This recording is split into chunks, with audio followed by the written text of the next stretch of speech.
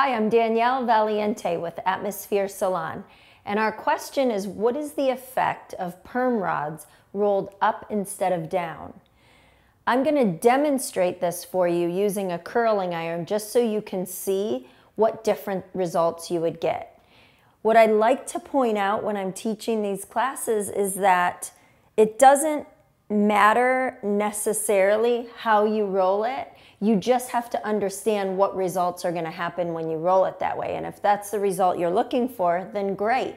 Roll it how you would like to. But let me just show you so that you can get a visual of what the difference is between rolling it up instead of down.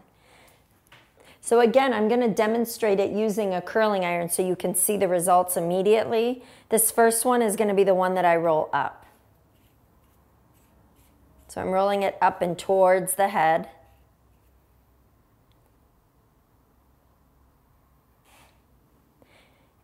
I always feel like the visual is worth so much more than just telling you what will happen.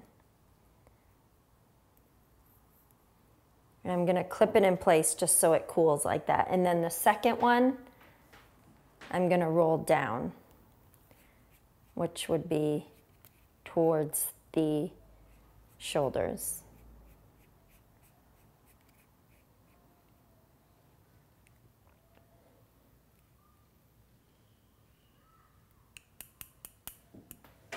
So I rolled this with a curling iron going up and this with a curling iron going down.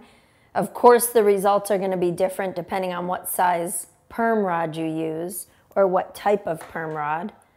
But again, I'm showing you this with a curling iron so you can see the difference. This is the curl that was rolled up. This is the curl that was rolled down. Now they both kind of follow the same curl pattern, but the difference is that rolling it down gives you that little bit more volume at the root area, where rolling it up kind of keeps it a little bit flatter there.